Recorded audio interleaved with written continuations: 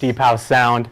And today what we're going to show you is we're going to show you a little bit about the Maschine, Ableton, and a few other little toys that he likes to use. So without further ado, you guys, give it up for Mike Huckaby. Okay, well, again, I'm Mike Huckaby from Detroit, and I'll be showing you a lot about Maschine, Ableton, Reactor. Because in my opinion, that's the holy trinity of software. Other than that, that's all you need. Using Reactor quite a bit. Been using it for 10 years. Still learning tons.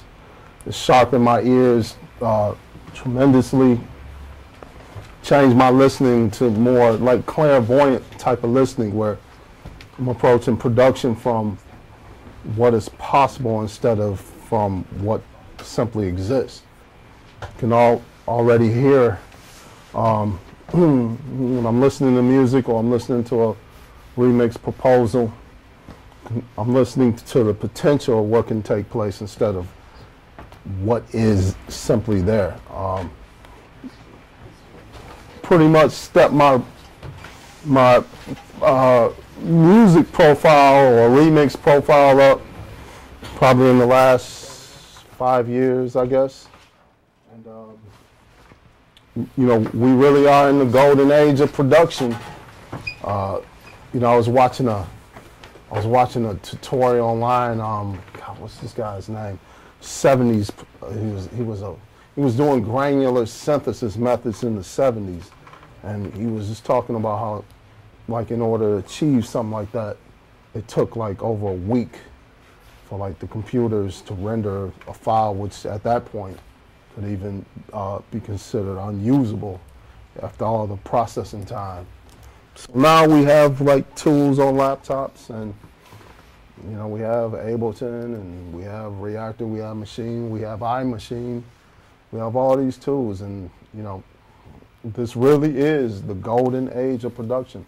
A lot of things are really simple right now. Time stretching has come a tremendous way in the last 10 years.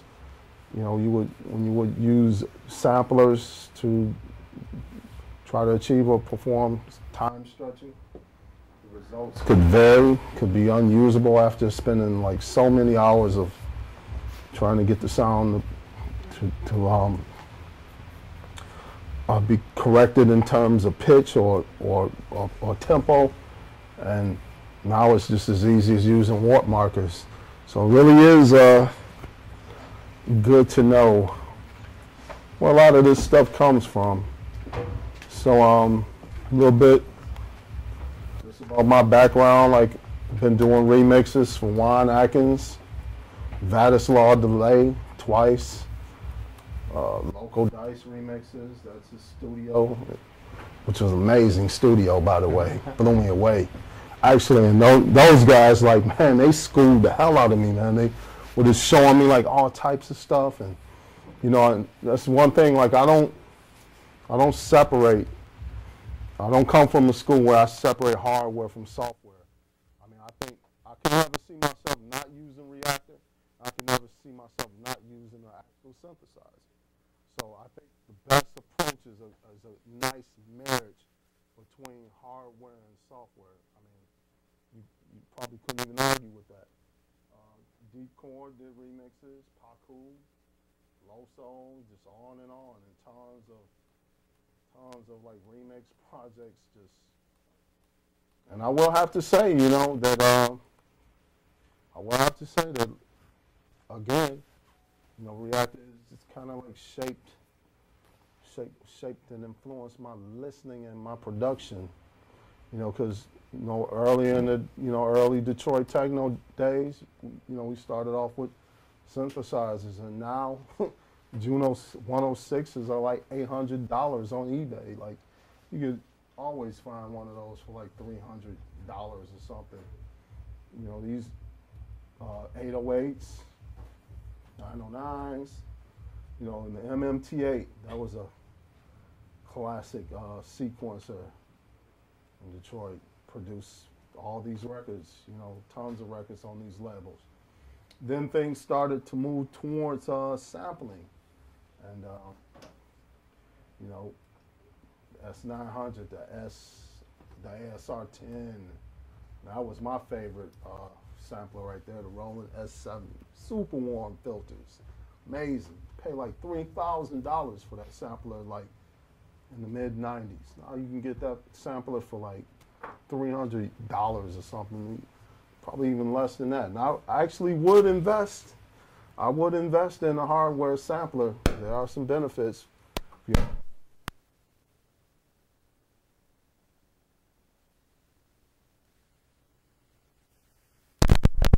That's kind of like a SB12, makeshift SB12 or something at that point.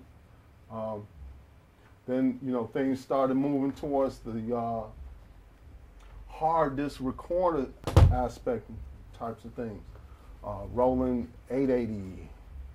Then we started, you know, after the hardware, the workstations and the hard disk recording, then the software boom in the mid '90s came about. Reason, probably one of the first fully suitable software recording programs. You know, just when I saw Reason, I was like, whoa. Hadn't made a migration into that yet, but started to look at it, and then here's like what Dynamo or Generator, which was like early kind of version of Reactor to some extent, and you know start getting heavily into programs, and you know DAW wars started to pop up where you know had like Pro Tools, Logic, Cubase, and then Ableton. If the sound we want.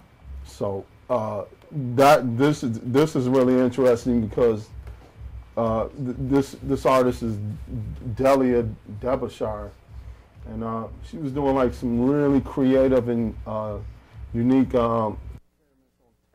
60s, and check out what she was actually If the sound we want, if it's doing. already in real life, say, we can go and record it. The sound I want for the rhythm of this piece needs to be a very short, dry, hollow wooden sound I can get from this. And then the sound for the punctuating chords, I want the sound of a short wire string being plucked.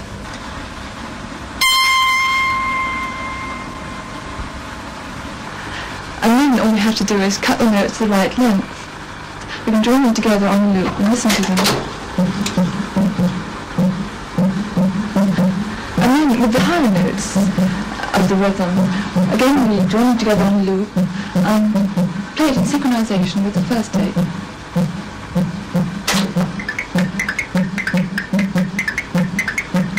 And over this we can play the sound of the plucked string, which can be either in the form of a loop like this,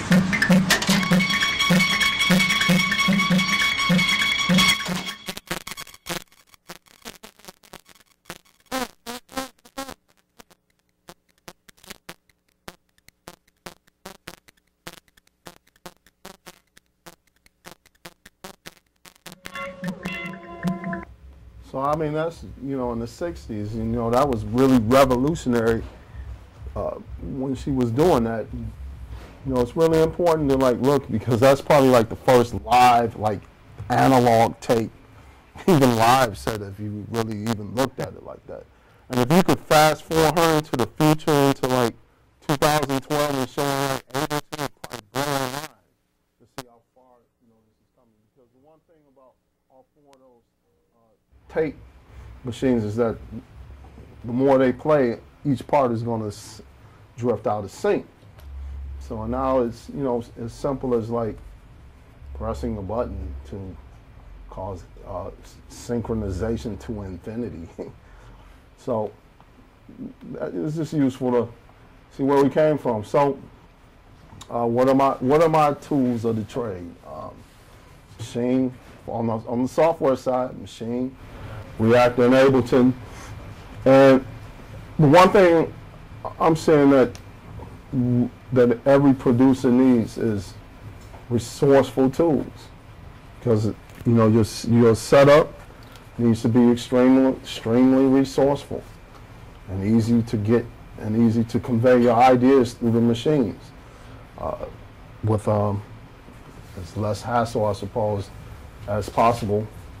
Ableton just allows me a tremendous amount of creativity. I think it's the most creative of the DAWs, actually. I think that Ableton is the most creative application of the DAWs.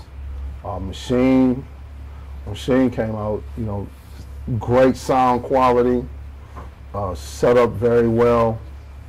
It's just really fun to use, and you know, when you're using it, you don't necessarily even think that you're using a computer. So I have like a lot of samples from all types of drum machines, and I've incorporated them into Maschine. Like I just, you know, found a sample CD that had like nearly every drum machine, and I imported it in the Maschine. So, you know, I'm pretty set for drums. Real quick, sorry, I was just wondering, how much do you use, or when you start a project, what do you like to use first, Maschine or Ableton? That's a good question, because inspiration comes from anywhere. I can start from anywhere. And again, like I made a clip online, I don't know how many of you have seen it, but I played some chords from a dry drum loop. I'm going to actually show you how that's done, because you can find a lot of harmonics in places that you never thought about. And you know, that's something I discovered through Reactor, and Reactor's helping me to come up with new methods of synthesis that don't necessarily exist. I'm creating my own methods of synthesis. So what do I start from? I can start from anything. I can start from a drum kick. Cool. I can start from a melody, a tone. I mean, you know, I can literally start from anywhere. But again, I think the key to production is resourcefulness, and you need to evaluate the tools you use and evaluate, are they resourceful to you? Do they help you solve problems? Because a lot of people think that when you're making music on a computer that it's just all your problems are solved. Actually, that's untrue. Yeah. The computer introduces a lot more problems for you that you, as the user, have to figure out a way to navigate through them to convey your ideas. You have to go through the hierarchy of how the software is set up in order for you to maximize or benefit from a workflow that is of value to you. Yeah. So a lot of people think that like I got it made when I'm using the computer. I think that will lead you into a dead-end path, actually. So again, I could start from anything. Couple of things I like about Ableton is, first of all, like you can be in a 120 house session and still play a loop, a hip hop loop, without even loading up a hip hop project. You don't even have to do that. So like here I am. Let's see what we got here. So let me load like let's just load like a kick or something. Drums. So here I am. So here I am with let's see what we got here. Let's see. So here we are with Here we are in the 120. Here we are in the 120. Here we are in the 120 house session. So here, if I want to switch my train of thought to something hip hop related, all I have to do is go here to the master and edit the launch tempo. This loop is what is this loop? It should be like 86 beats per minute. So edit launch tempo, 86. So now And then let's say here, let's say I want like this to be 120 edit launch tempo. Edit launch tempo, 120 BPM. So now when we play this, see it's at 86 beats per minute. Now here, 20.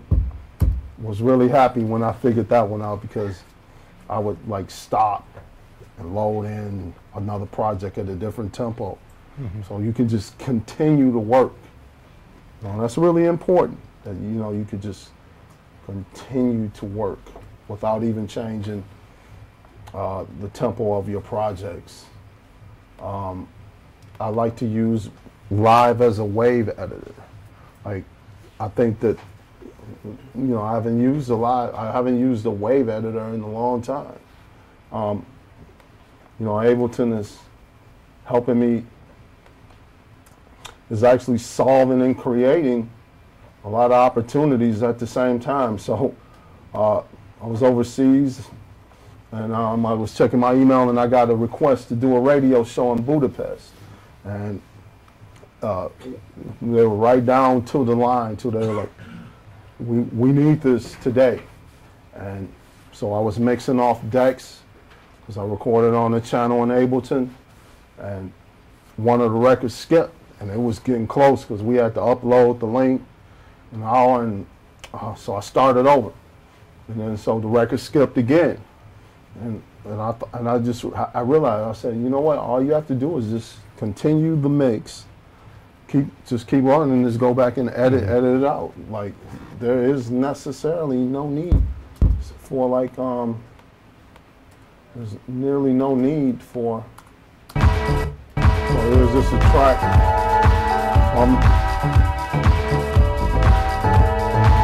Do you find when you're working that you like to switch between genres like that?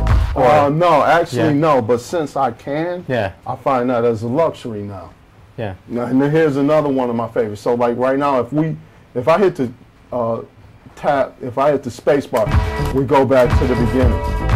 But if I hit the shift bar, I keep continuously scrolling. Simple stuff. So there's a skip here somewhere.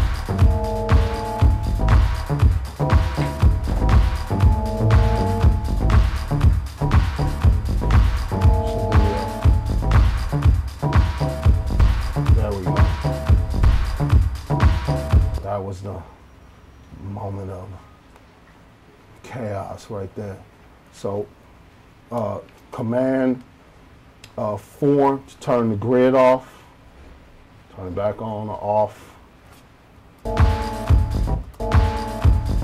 So right here, so I'll just set a loop right there, Command L. So it should be like right here.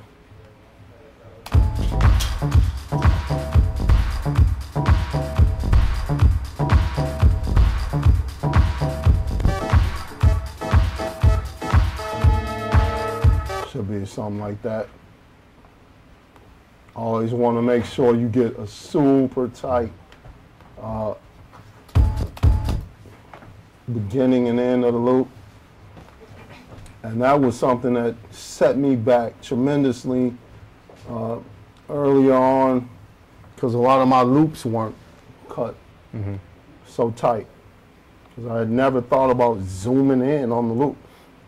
I would kind of like preview my loops at full view and take it for granted that the loop was cut by what I heard by ear.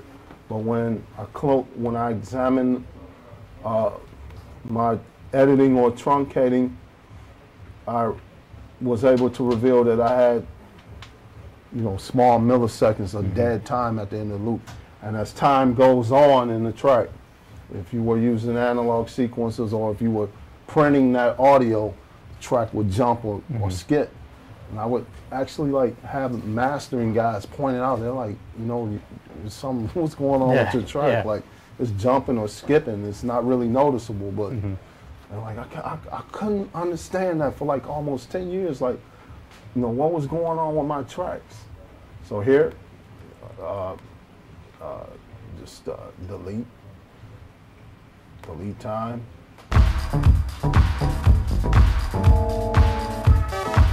simple. You know, go back on it, whatever, make it tighter, whatever. So not necessarily using a wave editor anymore, because I can perform so many different functions on the track. I can raise the track's volume. I could transpose it. I can reverse it. I can do nearly everything.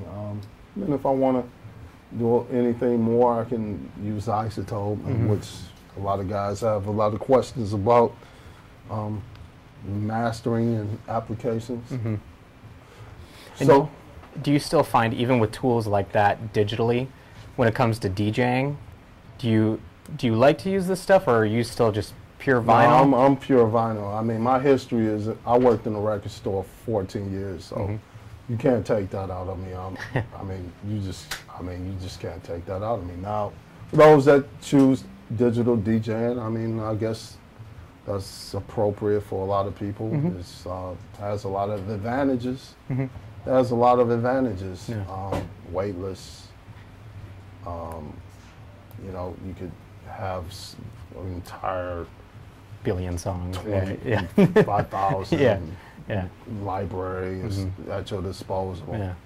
You know, not necessarily meaning to knock it. It's just one of those things where you have to determine or decide what works best for you. So that's where I'm coming from. Cool. So basically using loops in different sessions, wave editors. Now, machine, and we'll get into heavily how this clip, and I'll play this right now, how this sample here in the beginning provided me with the chords that we're playing. So this sample here, then I found these harmonics in that, strictly out of that loop.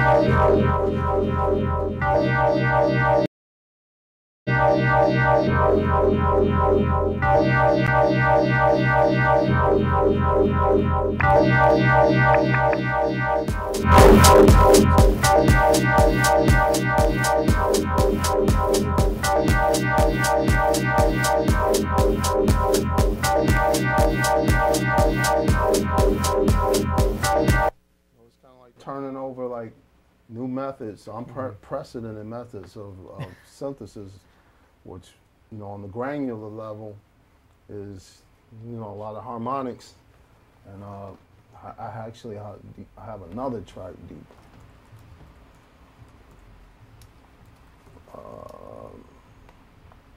There's another track from another loop. So the original sample is this.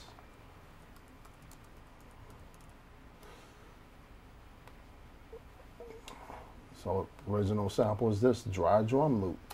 And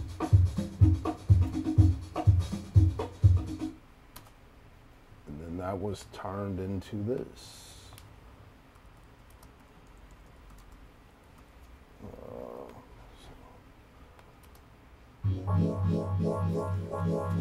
So like you would never look there.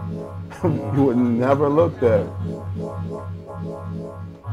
So those of you that have Reactor, get busy.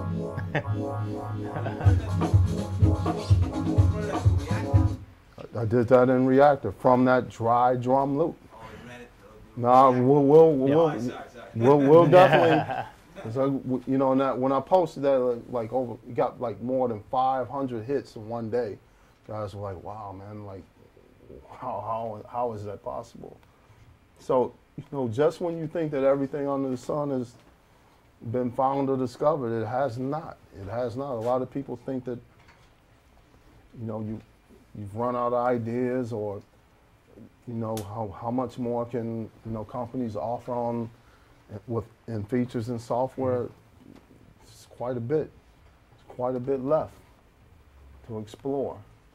So let's take a look. We'll take a look at Maschine and chopping samples and just, you know, I can't say it enough that when I got a hold of Maschine, it was like a game changer for me. It was like, whoa, especially when you load in your own samples and you just do so much. You can actually even, because I always try to go beyond what's available in every program. I try to like go well beyond the limits of how each program is described to me in terms of using it. It's possible to create your own synthesizer in Maschine. You know, no one has necessarily ever explored that. A lot of people get really interested in like how to create dubstep bass lines in Maschine. A lot of people, you know, and when you see so many different or are using so many different methods of synthesis, your stuff becomes like second nature to you. You know, you start climbing higher and higher and higher, and you start getting to places you always were struggling to begin with, and then boom, it just opens up.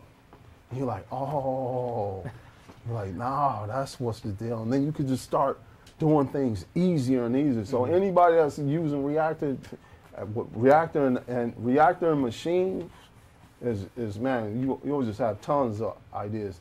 So how many people work on music and every day, you know, you can't find a source of inspiration, or working on a track and nothing's coming about, or you're just not feeling anything and you can't come up with another part for that track or a particular sound for that track? How many people have that problem? I mean, let's face it, that's a part of the creative process.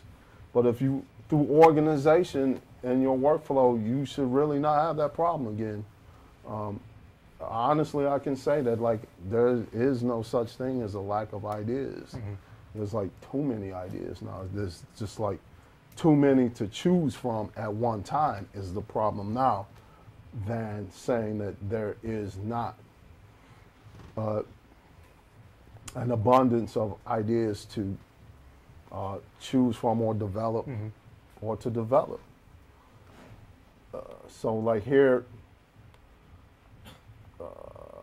so when we go to instruments and waveform, so when I load that in the C group, okay. So it's just a couple of clicks away, and you know that, you know, that's one thing that taught me that like a lot of genres and synthesis methods are just a few tweaks away from the original source of a lot of things. And you know, London is really good for coming up with different genres and techniques of sampling and just styles of music. And you know, the whole dubstep came up, which is just kind of like frequency modulation on a filter, and frequency modulation is kind of like really all it is. So here's a basic square wave. So what you want to do is just tune it.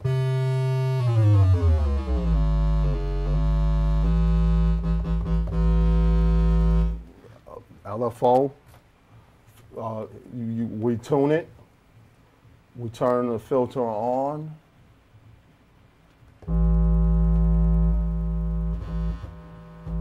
Okay, turn the filter. And that, for that type of style, I mean, dubstep is described as so many different, in so many different shades, but that style of drum and bass. So we need to figure out a way to do that without sitting here all day and doing that. So LFO. Now the speed of the LFO, turn it up, apply it to, there it is, a couple of tweaks. And that tells me that somewhere, at least that's what I hear, is that somewhere in any program, whether it's in Ableton or whether it's in Maschine or Reactor, that a genre is sitting there waiting to happen by just a few tweaks. And you really can describe it as that. And when we speed up the LFO,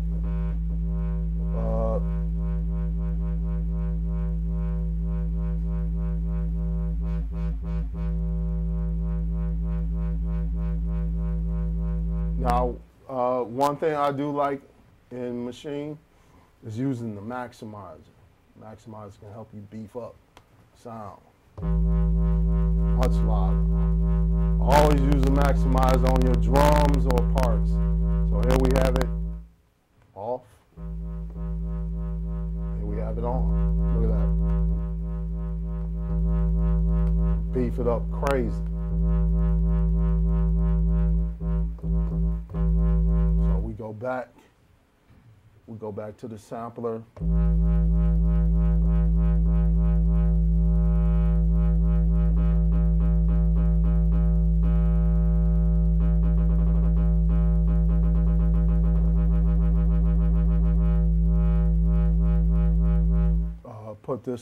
We put this in pad mode. Now you can put.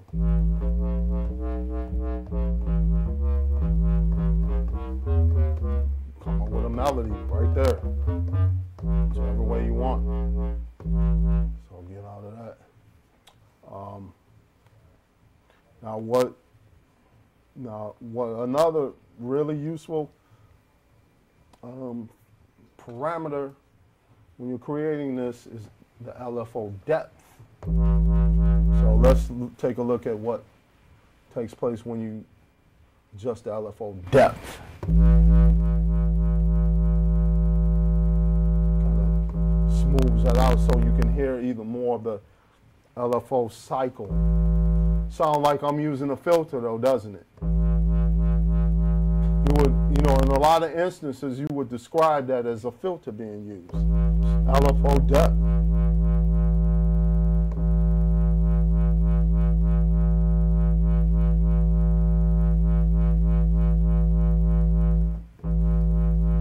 Really useful to know that.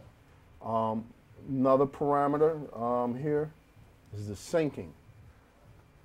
Very important when you're trying, because not. So if we went back into pattern mode, no, I didn't need. Edit, undo. So we went back into pad mode and tried to play this. Now if we try to play this up under some hip hop drums, the LFO is doing its own thing in nature. It's not synced. You would need to sync that. It took me like years. So let's just load in some hip hop drums. So let's see here. There's hip hop. Let's see here.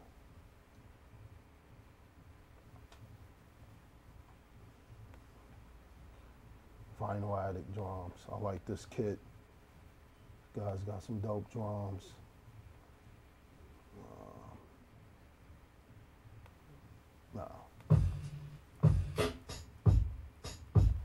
So here.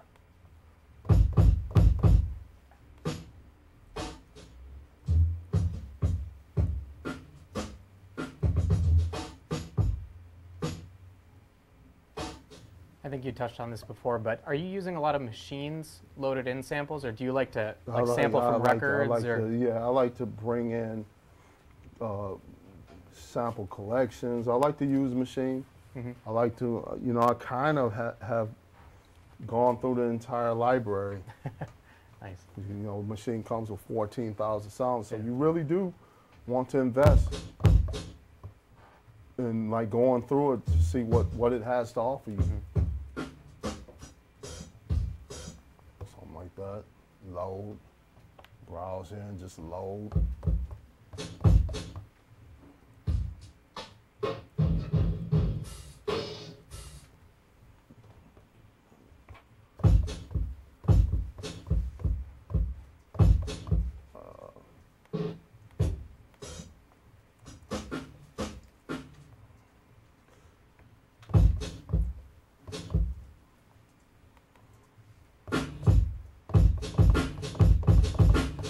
Something like that, right?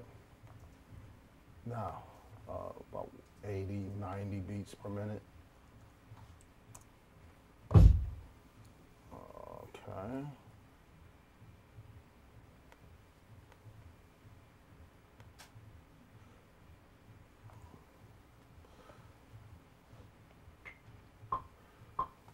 Be a little faster than that, actually, but for this.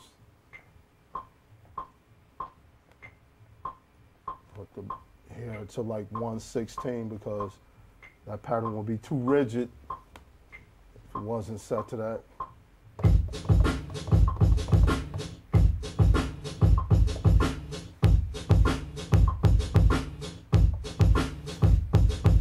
Speed it up.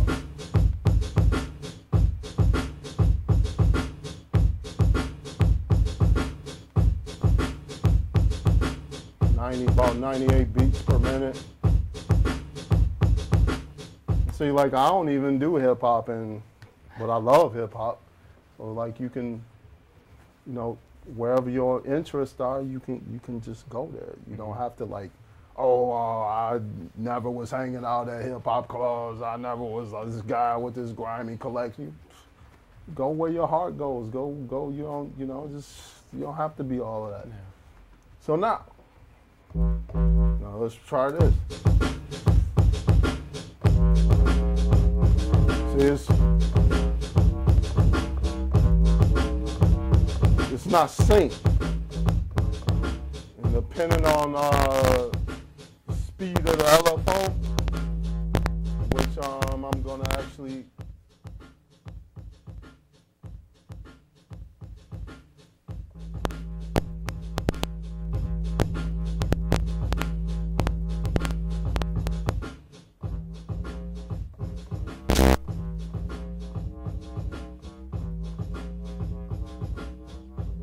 let's say I record that.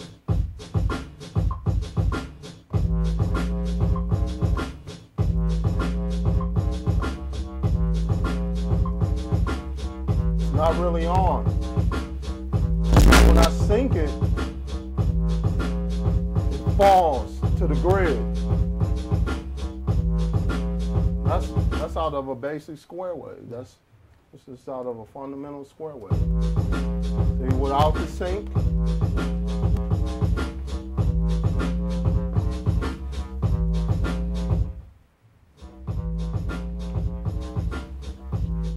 mic is giving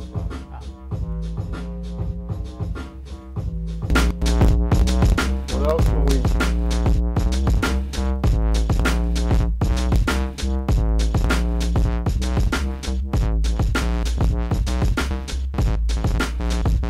That's a good way. So when I sync this, see how that falls? Without it, just in nature, just doing its own thing. So you want to sync that.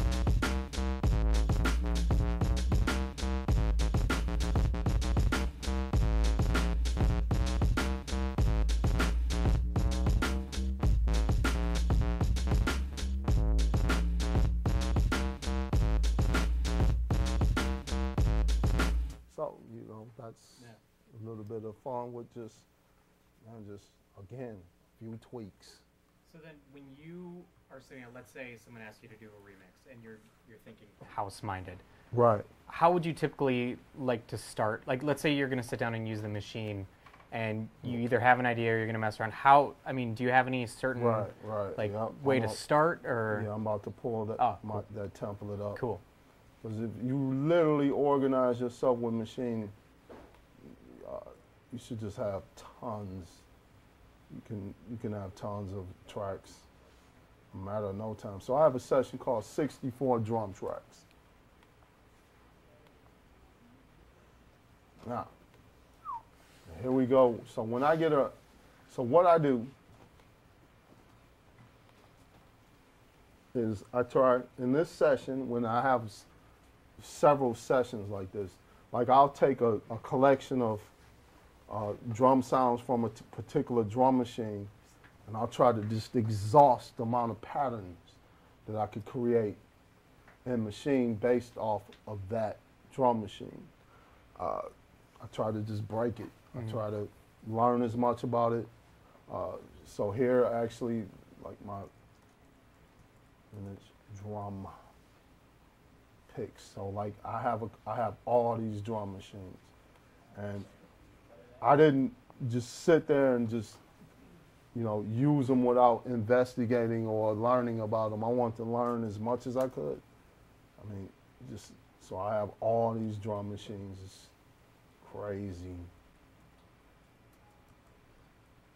Just drum machines I haven't even heard of, like Echo Computer, which is pretty cool.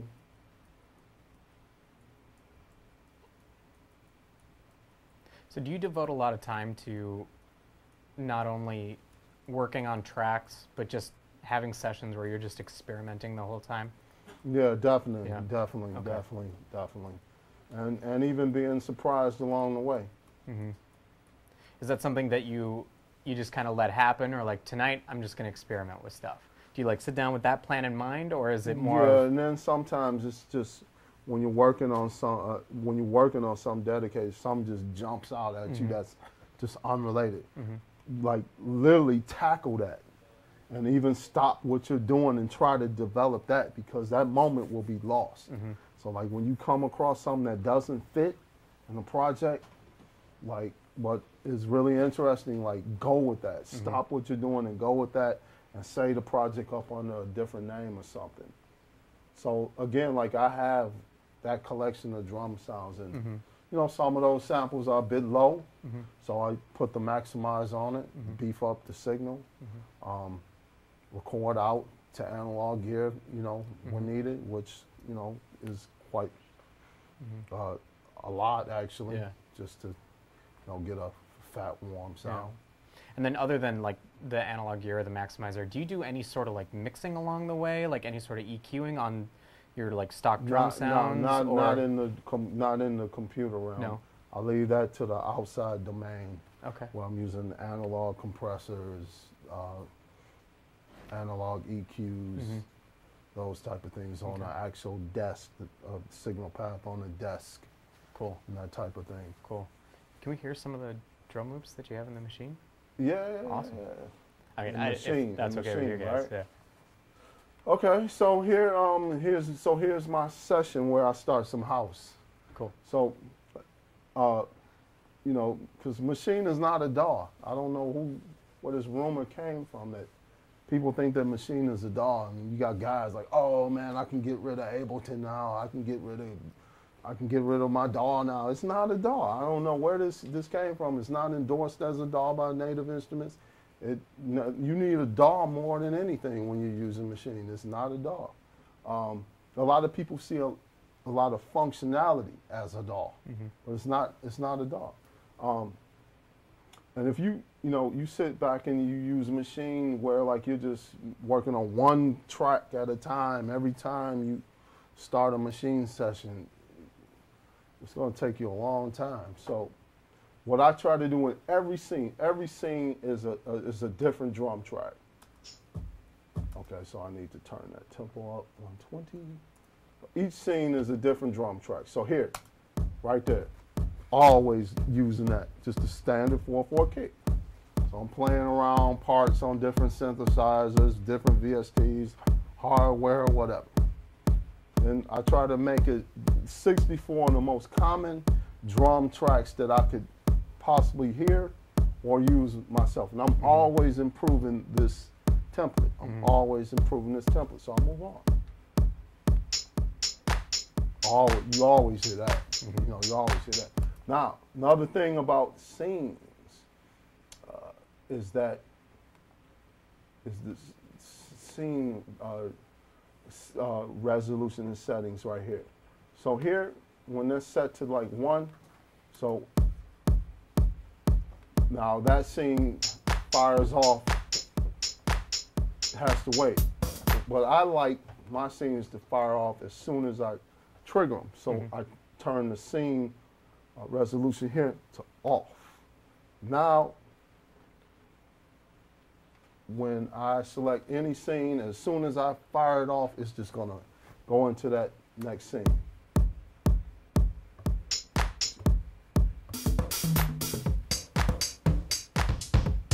Back. So you could come up with you can come up with grooves just like that. And I could sample that, and I could sample myself doing that to a pad in Maschine. I could sample myself doing that. So let's go in like the H group and clear off like pad 16. I'll just reset that. So we are going to sample me doing this.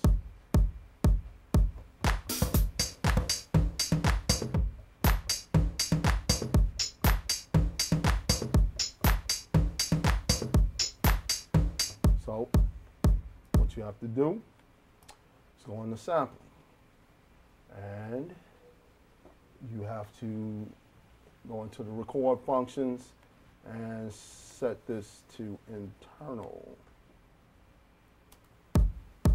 There's the signal right there. So now here I can select this to record any bar loop of my choice. I could just set it to just record and stop when I manually stop it. So let's say I want a 2-bar loop of that.